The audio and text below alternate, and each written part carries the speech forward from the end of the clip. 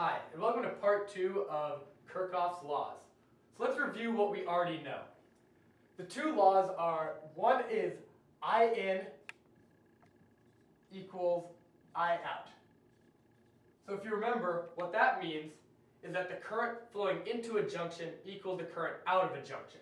So this current, if this was flowing this way and this flowing this way, this current flowing that way would have to equal the sum of these two. Now, second law is that the change in voltage over a loop equals 0. So if you remember, this is abiding by the law of conservation of energy.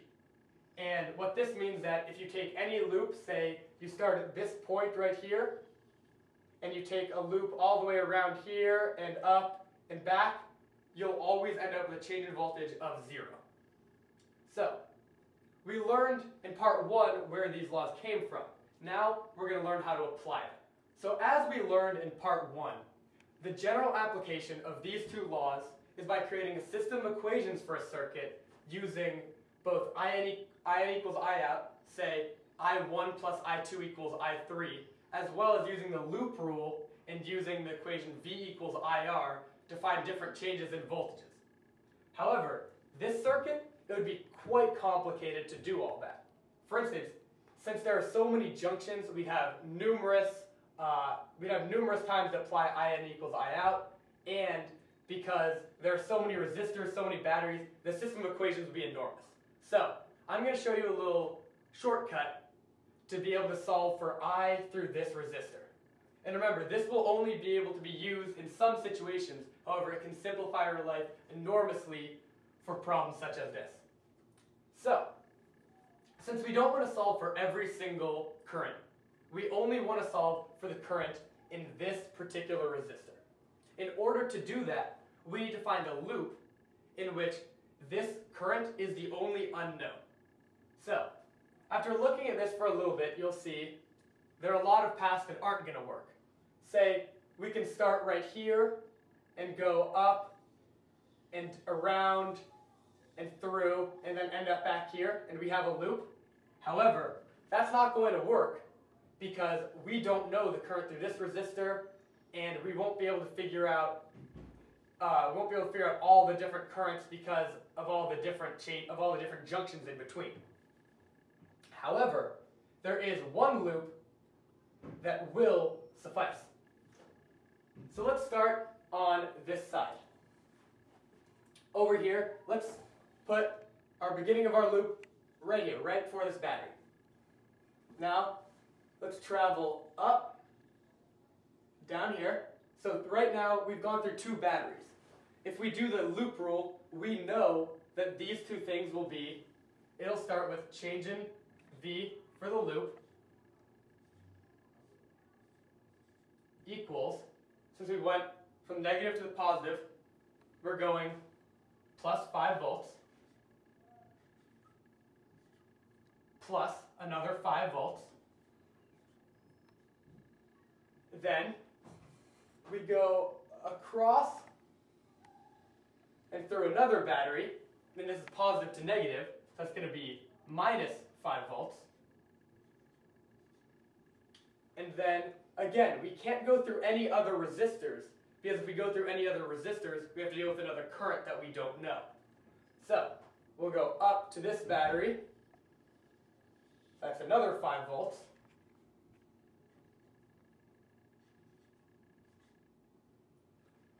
And down, and now we go through our target resistor, the one that we want to figure out the current for, and then across, across, and up.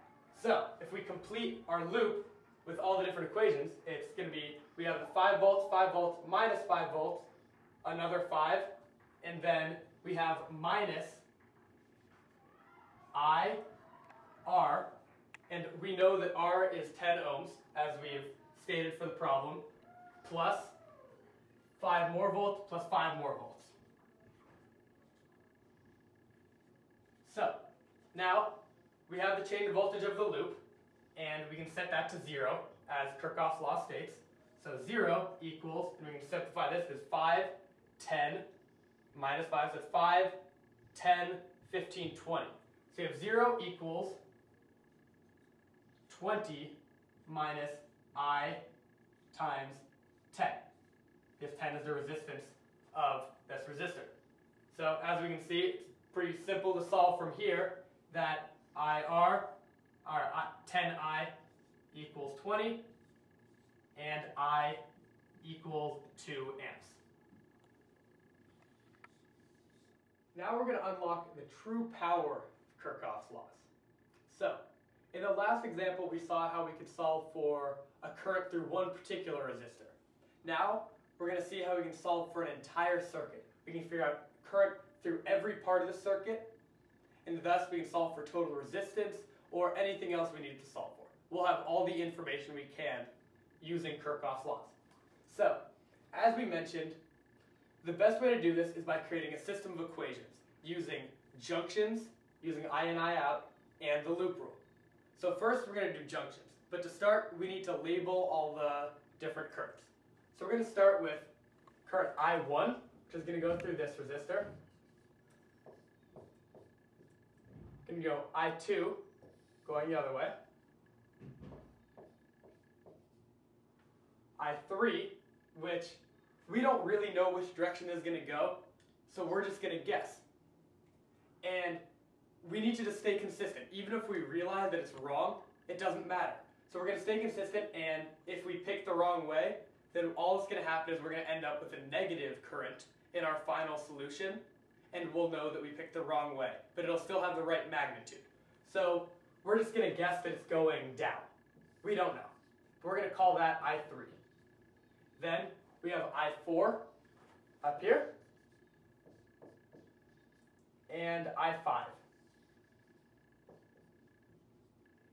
And we don't need to use the big I, which would be the one going through the battery, because we know that's just going to equal I1, I2, and it doesn't go through a resistor. So we don't need to worry ourselves with that. So now it's time for some solving. It's time for setting up some equations. The first equation we're going to set up is that we know, let's do this junction to start. So I1 goes in, and I4 and I3 go out. Therefore, we can set up the equation, which is I1 equals I3 plus I4. Now, we can do this junction right here. That we know I2 and I3 are going in, and I5 is coming out. Therefore, we can do I2 plus I3 equals I5. Now we can start using the loop rule. So we have these two junctions, and now it's time to find some loops that we can use. So our first loop we're going to use is this right around this circle. So we start, say, right here, and we go through I1, and we're going with the current. Therefore, it's going to be minus. So we have 0 equals negative 2 I1, because V equals IR. Then minus 2 I3. And plus 3 I2. So that's one loop. Now we can do another loop, which is I4, I5, and I3. So we can start right here, and we'll go around this way. So we have minus 2 I4. We have 0 equals negative 2 I4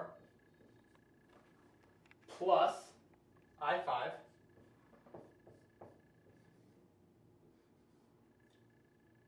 plus 2 I3.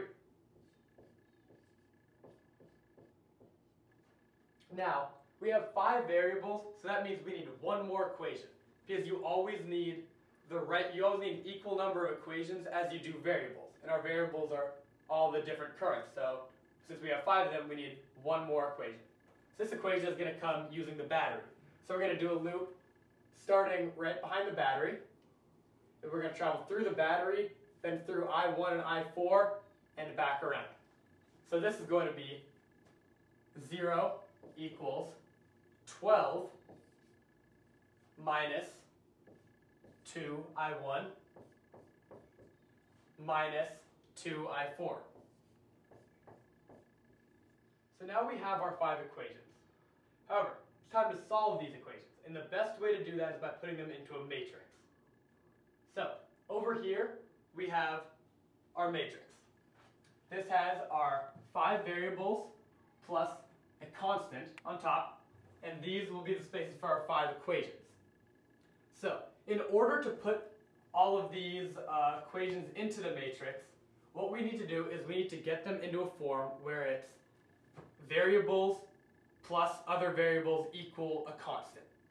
So this first equation, it's I1 equals I3 plus I4. However, we can change that into 0, so 0 will go in our constant spot, equals I3 plus I4 minus I1. And so for each of these spots in the matrix, what we're going to put is we're going to put the coefficient attached to each variable.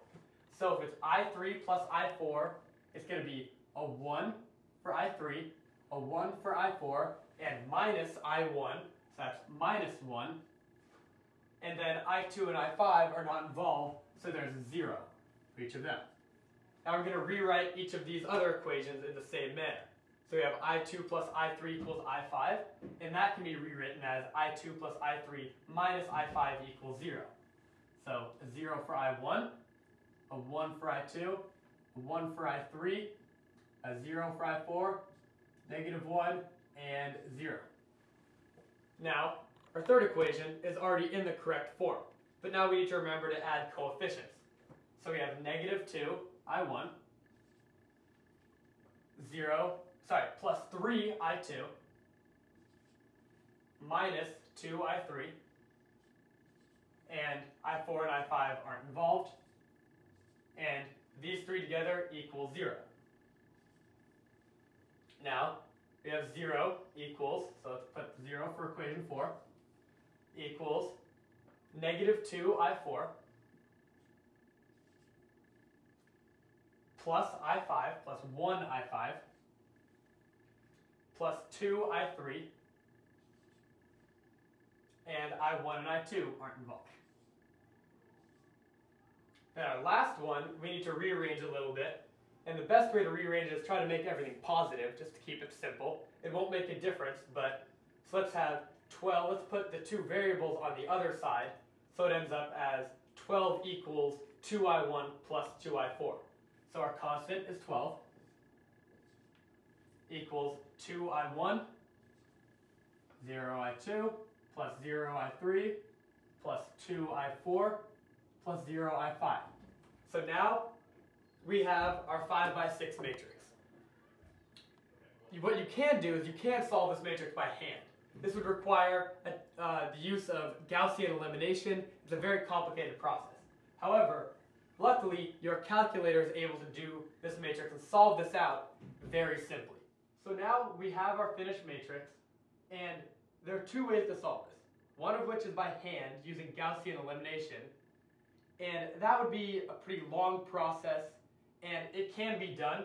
You can use that and apply that to this matrix. However, we're going to go with the little simpler tactic of plugging it into a calculator.